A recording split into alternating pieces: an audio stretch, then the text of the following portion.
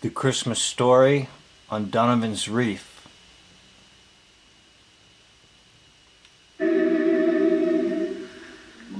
then from the east came 3 wise men, 3 kings, bearing gifts, to gaze upon the child and to kneel before him in adoration. The king of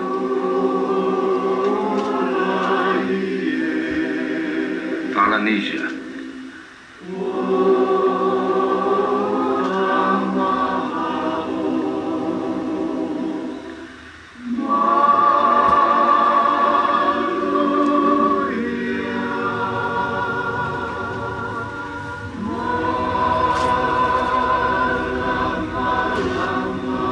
The Emperor of China.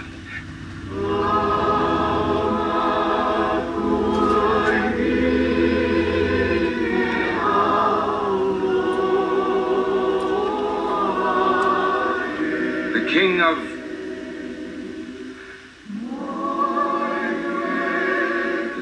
of the United States of America.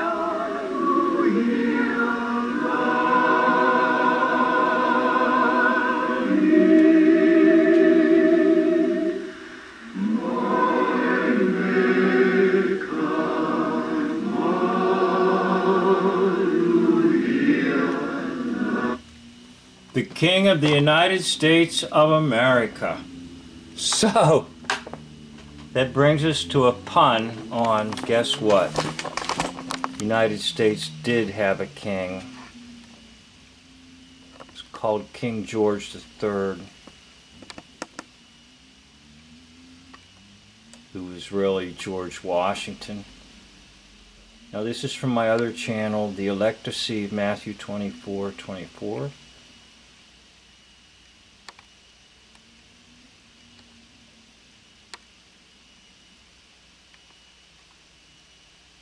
They borrowed the images of King George III and created a fictional character called George Washington. Let's listen to the video. Happy birth, B-E-R-T-H, Day, George Washington, is King George III.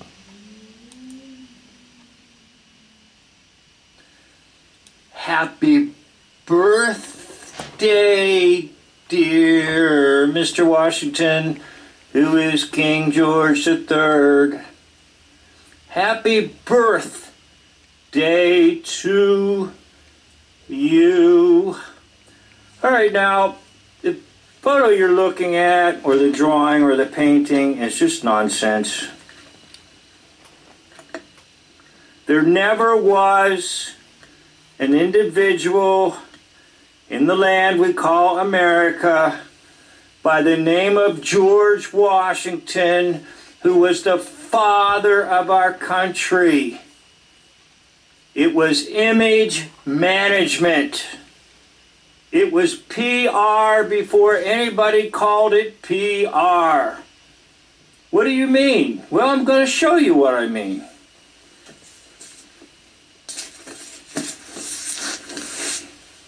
This is a little book that I made up with the so-called presidents.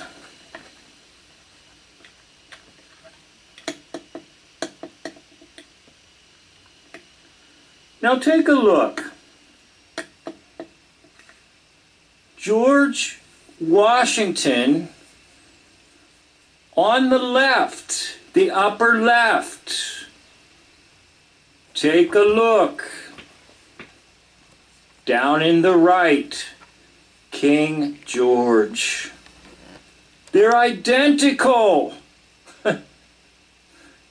Now somebody might want to postulate he had a twin brother. No.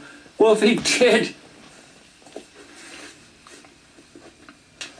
it would have been mentioned somewhere. But no, he's not a twin brother. It's just an image.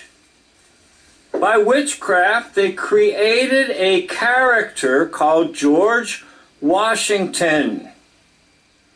And by witchcraft, they sold the character to the colonists and to every American, and most likely to you, my listener, and to me. We were indoctrinated when we went to school. We were told the man up there is the father of our country. George Washington. But we were told also that the colonists fought against another George, King George III.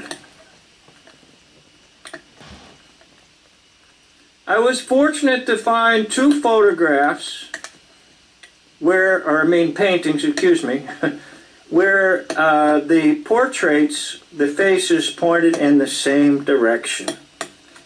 In fact, it is very possible that the artist who conducted or drew these or painted these paintings was the same individual, and they just simply had King George change clothing. Take a look at the hairdos. The hairdos are same. The nose is the same. The chin is the same. Everything is the same. But yet, because you were taught in school, George Washington is the father of our country. No, he was birthed. B-E-R-T-H-E-D, birthed. He was put in the dock of people's minds. And the birthday that you're celebrating is a B-E-R-T-H, birth of a vessel that doesn't really exist, but existed in the minds of Americans. And you know what? This is just a little footnote. By about 1800 or so, obviously the American people got very, very suspicious. And they wanted to start seeing documents. Well, the controllers, namely the English, didn't want this because they knew the hoax would be up, and hence there was the War of 1812 and the burning of the White House and so forth. Anyhow, that was just a little added footnote. This is about the birthday, B-E-R-T-H, of Washington, who never existed except in the minds of people and in the propaganda printed in newspapers and in portraits presented. And King George, take a look, my friend. You can see it, can't you? It's so obvious. It is so obvious that I don't need to do anything further than just show you these two paintings. Thank you for watching. Okay, so let's go back to Donovan's Reef and replay that wonderful scene.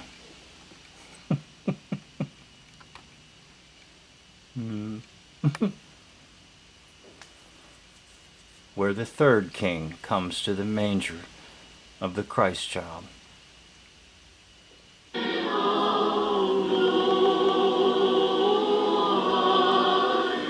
The king of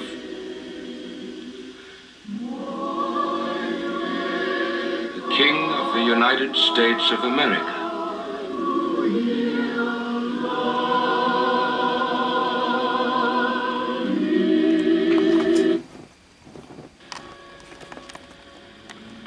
There's your king, Washington. Thank you for watching. End of video.